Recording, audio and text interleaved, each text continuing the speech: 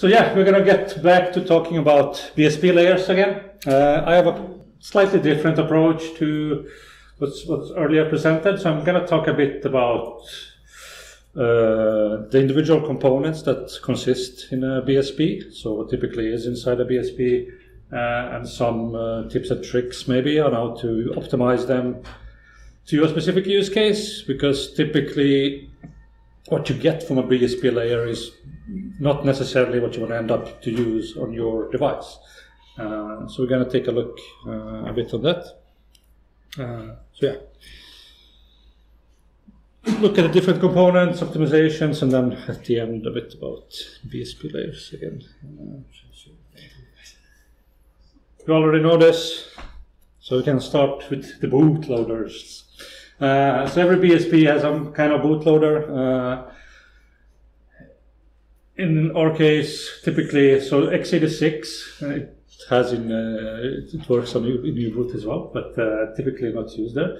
So on our MIPS PowerPC RISC-V, we use U-boot, and that's part of the OA core. There's also an alternative bootloader, Bearbox.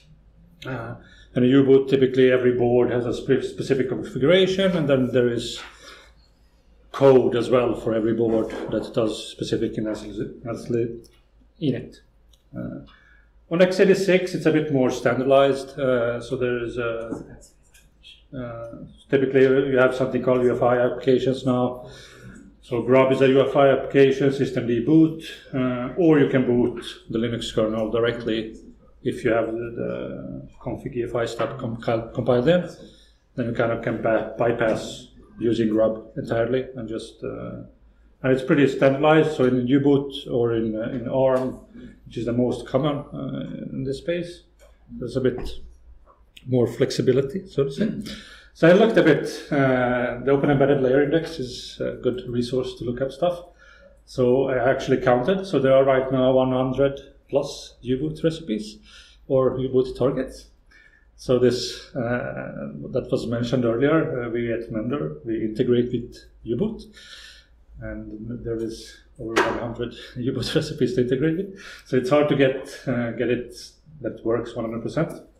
And a lot of these recipes are U-boot forks. So essentially every vendor forks U-boot, even if they are supported mainline. That's something that I see quite often. That yes. So I have obvious option. Like, is your integration so board specific that you cannot just put it in the mainline, have it there, and then stop reintegrating it? No. So it's very generic, and it's something that we have discussed internally as well. That maybe we should do it. Put it in the mainline. Yeah, it's something that we probably should do. Initially, the integration changed quite a lot, but now it's been pretty stable for a while. Maybe that's why we didn't integrate it initially. But I mean, what we do is integrate with the boot command, so it's not like. Feel free to talk to me. Yeah, we can talk to you. So yeah, and most of these are there's forks and there's multiple versions dating back to 2012. And this becomes problematic, of course, if you are building a solution that tries to integrate with it. So the U-boot provided by a BSP layer. So if you look, for example, on even good layers, so Meta Raspberry Pi or one of the good ones, the U-boot configuration that you get is typically bloated, or it contains a lot of things. I mean, a focus more on ease of use. So when you build it, you kind of have a working system. But there is a lot of things there that you should take a look at. So when you're building a product, you want to strip down this configuration to remove things that you will not use. Typically stuff like USB or Ethernet, which is quite useful during development, but it's maybe not something that you want to ship into a product for obvious reasons. And I mean, less is always better, especially in a bootloader. The bootloader is supposed to get you from boot to the next stage, right? So it shouldn't have too much logic in there to do things. Distro boot command is a great thing, which is which helps you probe different storage mediums. So you can boot from eMMC, SD card, USB, stuff like that. But it kind of wastes CPU cycles or wastes time on probing. So if you are building a product, you typically know that I'm booting from the eMMC. So you don't need it to probe different storage mediums. But this boot command also tries different boots. So pixie boot, it tries to find the boot script, it tries to find the UEFI application, and all these things. And typically, you already know which kind of files you're looking for, so you don't really need the probing in an end product. And there is the obvious boot delay. It is typically set when you kind of consume BSP layers. So you have a boot delay of 3 seconds. That's like an easy thing to fix and to kind of speed up the boot and the whole product experience. Console is typically enabled by default. Normally it's on serial and graphical interfaces. And so you have output on serial and LCD and input on serial and USB keyboard. So if you don't remote USB keyboard, someone can connect the USB keyboard to your device and halt your bootloader basically. So that's some kind of like optimizations that you need to take a look at before you build it into your product. Disabling inputs. And in some cases, you might want to have like a development build for your bootloader where you want networking and USB and stuff, so you can easily load test images. But these features really should be disabled once you start doing a production build of the bootloader. Any questions on this or comments from the U-boot guy? So you want to like circumvent all this like machinery and the U-boot and all that load and stuff. You have a look at the ability of the U-boot SPL to actually start the Linux kernel directly. It's called the development mode. Yeah. Like the SPL basically initializes the RAM, puts the kernel into your RAM, jumps to it. That's it. Yeah, I'm familiar with the Falcon mode, and it's definitely. So maybe that's what you kind of want to do to avoid all the distro boot and even like starting the U-boot itself. Yeah, you can bypass starting U-boot entirely and just use the SPL to boot, which is maybe then you kind of get rid of this automatically. And you can actually keep all this functionality if you ever need to do some sort of advanced stuff in the bootloader. You can have like a press magic button to start the yeah, some security implications maybe to having like a. If your button is inside the case somehow hidden there, yeah. That could be a hole in your case. Yeah, hold on. But yeah, definitely Falcon Boot is definitely a good thing to like a good optimization.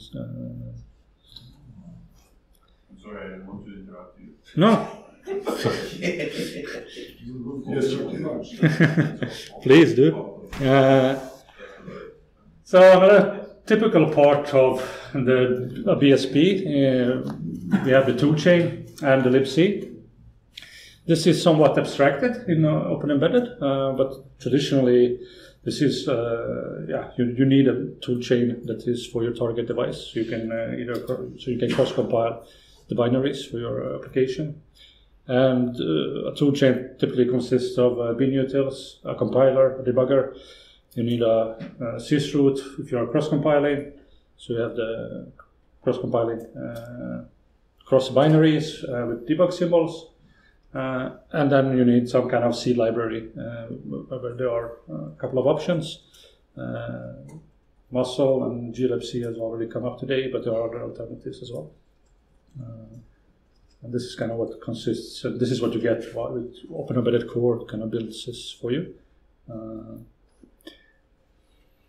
But I wanted to just mention that there are a lot of like pre-built toolchains provided by different vendors or projects, so you can easily download cross toolchains for a specific target.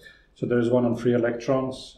They have pretty much all the architectures, and you also have the option of choosing the libc. So glibc, muscle, and micro libc is supported by them. Linaro has for a long time built optimized toolchains for ARM, so you can download a pre-built toolchain and just get started. And there is some for example, in Debian you have cross tools, so you can essentially install a toolchain as well. And then you can already, there are a couple of toolchain build systems. Crosstool NG is a tool to build toolchains, highly flexible, and it can build all kinds of combinations, and it gets quite complex to do it.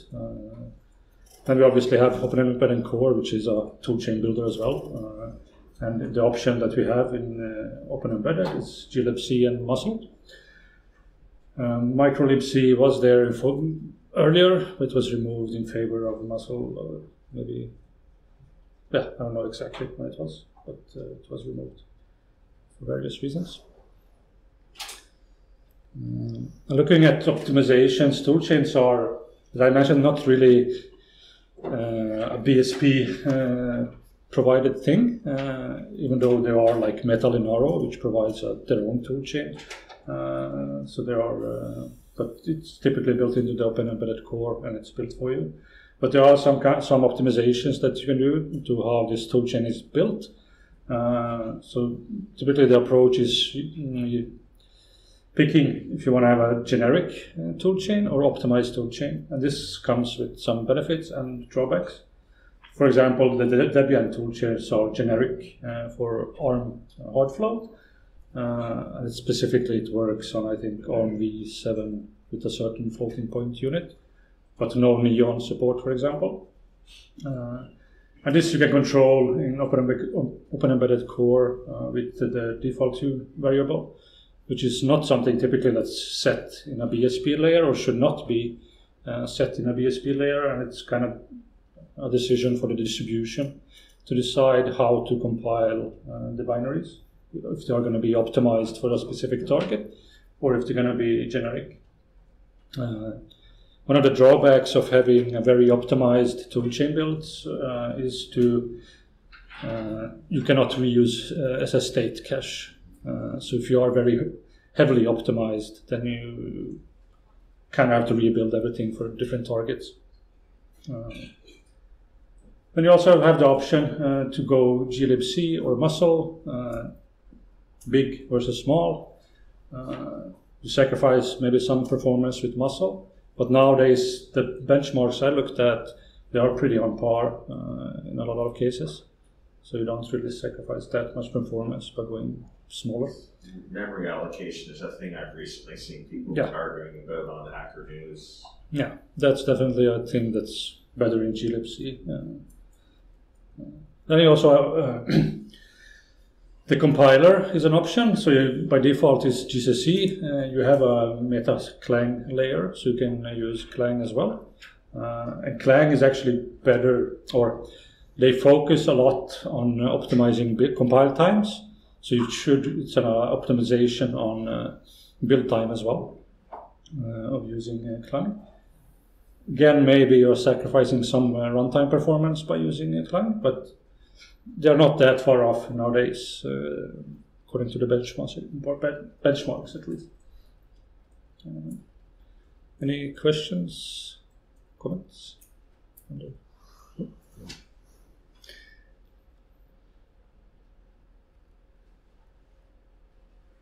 Yeah, same slide. Linux kernel. That's also part of the BSP, right? And I looked at the Open Embedded Layer Index, and this has even more targets. So I found around 250 Linux kernel targets or recipes, forks, multiple versions, variants. It's very common to have a RT recipe, and then kind of a stable, and then so there's a lot of kernel recipes.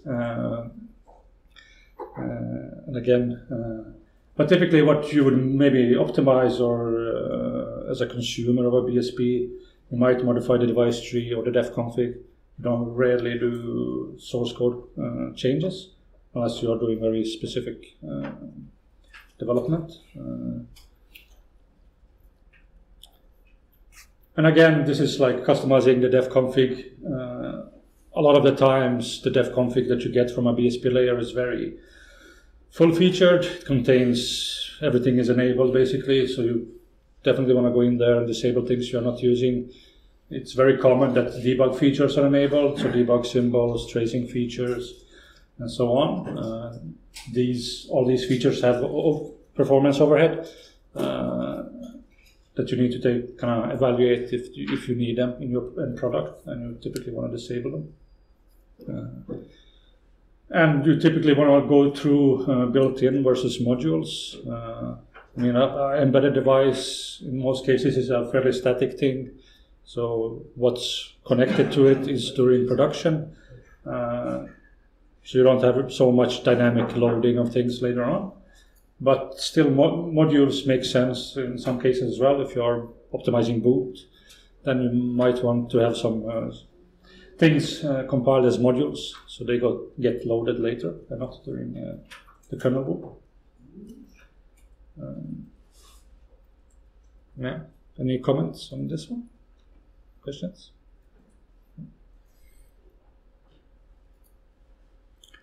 Yeah, and I kind of get to the last thing that's part of the BSP. Majority of the boards have some kind of firmware blobs that you need to have to access certain functionality. So common interfaces that require blobs are GPUs or VPUs, but this is highly SOC specific and depends on what IP you're using. You have the Linux firmware, which is firmware for Wi-Fi, and in some cases also audio chips. But there's not so much to optimize here. You need to use the firmware blobs to get the full functionality of the hardware you're using, so you cannot do much. Besides, maybe make sure that you don't install the whole Linux firmware package, because it contains a lot of firmware blobs, and you're probably just using one or two. It's part of the repository.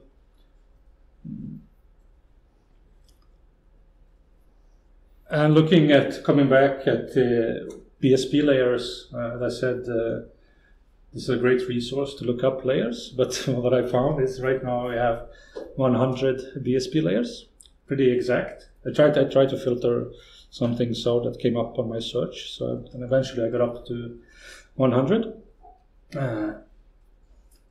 I didn't go through them too much to see how many are active or maintained, but it would be a fun exercise to see how many of them are actually relevant. Some are definitely for obsolete hardware that no one is using or cannot buy. And I found one meta bug, and the last commit was in 2012. So that's definitely due to some cleaning or possibilities to clean up. And I think that's what I had. And if you want, you can continue. We have some time. It's kind of this was the discussion we were having earlier. What can we do on of this list, and to make it more clear what's active, what's inactive, red flagged, removed. I mean, meta bug. I don't know the history behind that, but that's definitely something that's of no interest to anyone that layer exists. So yeah, comments or.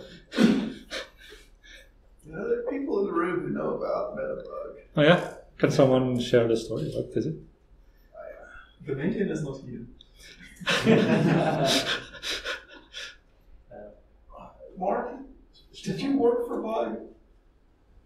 Oh, did he? Oh, he's asleep. Metabug. Sorry. Metabug? Yeah. He should die. It's alive. It's listed on the open embedded layers. Oh my god. A year ago, a friend asked me to bring some embedded junk to a meeting. I looked at my drawers. I took 2 bugs from it. Both were nearly twice as fat as before. I took a screwdriver, and batteries were like bigger than Nokia phones.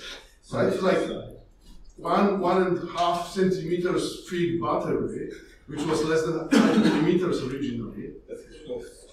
So I took the batteries out and took them with me to show how battery looks after 6 hours in non-powered device. So yeah, if it is still in layers, please bring it. We'll figure out how to do that. Are you still in Batania? Nah, bug labs don't work. Bug labs don't work on bugs on bug devices for probably 2013. Sounds like a target for removing from the open-embedded layer index. And it runs to 16 probably. But I don't remember is meta bug for bug 1 or for bug 2. There are 2 different devices. Bug 1 was EMX55. Wait, do you want it? No. Machine support. And second, what? The second was OMA 3, I think. Did the first one have a free Is it both in the layer? Yeah. No. I don't know. Maybe it still works. Maybe someone tries it.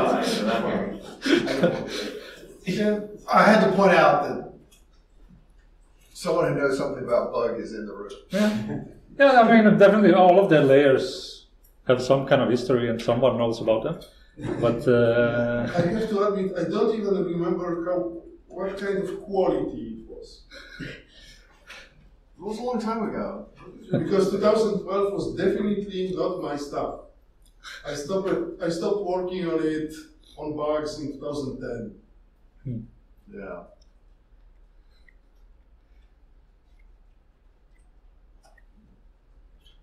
You mentioned that embedded hardware is generally static, but what about embedded FPGAs and like embedded stackable hardware? What about that? What's your take on that? yeah, I mean, a lot of like development boards, so Raspberry Pis, you can buy hats and connect stuff. But if you are building a product, you typically, maybe put a hat on the Raspberry Pi, but you won't make it changeable later, right? Well, what about an FPGA? Yeah, but that's definitely a different use case that you want to change maybe more often. It suddenly becomes non-static, really. The hardware suddenly becomes non-static. Yeah. I don't have any comments on that, I guess.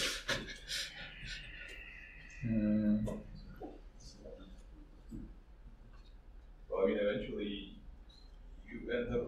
The interfaces are a lot, which is really bad. Well, really, you end up using DTOs. But the question is whether you want to use them in Ubuntu or in Linux. No, it's not that idea.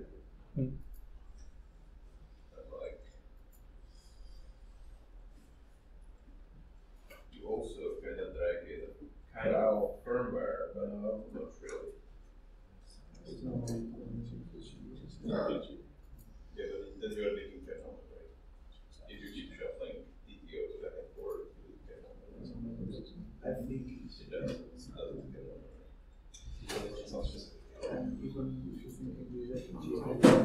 You're done? I'm done if there's no more.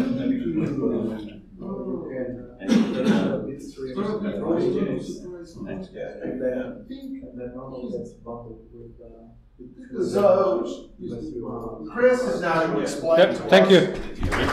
how to